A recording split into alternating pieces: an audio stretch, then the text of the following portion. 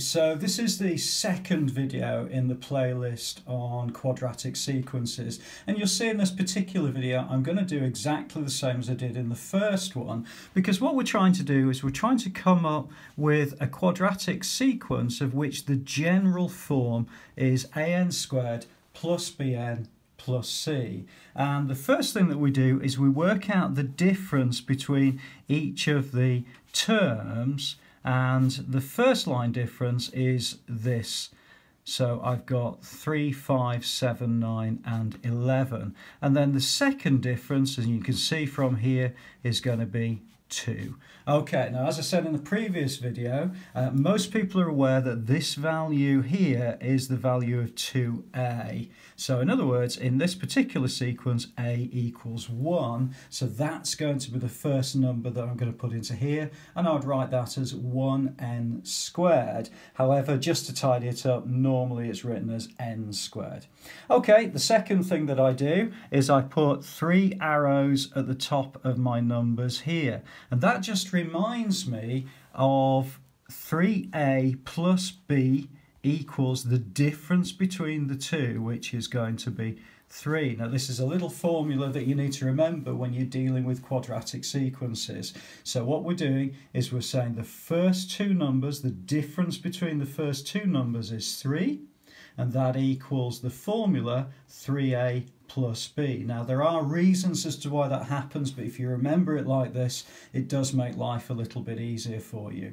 Okay, so what I'm going to do is I'm going to take that value of a, which is 1, and I'm going to plug it into this formula. So what I get is 3 plus b equals 3. So in this particular sequence, if I take 3 from both sides, it means that b equals 0. So that are my first two numbers that I'm going to put into this general formula.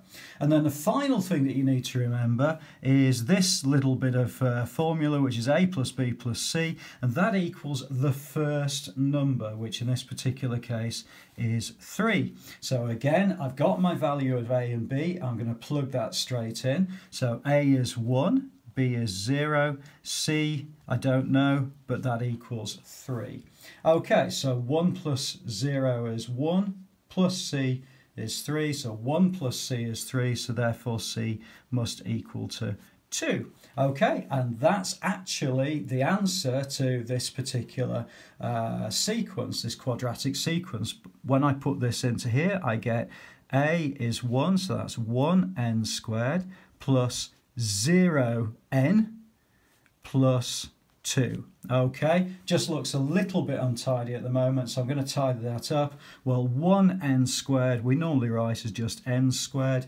0n means nothing times n, so that's going to be nothing, and then I've got a plus 2 at the end. So in answer to this particular question, the quadratic sequence would be described as n squared plus 2. I hope that's been okay for you. If you're not sure, please do have a look at some of the other videos within the playlist. Add a comment below. I'll always come back to you. I'm going to do another few examples within this playlist, but you see I'm going to follow exactly the same blueprint when I look at all of these quadratic sequence questions. Please do subscribe to the channel. I look forward to seeing you inside the next video.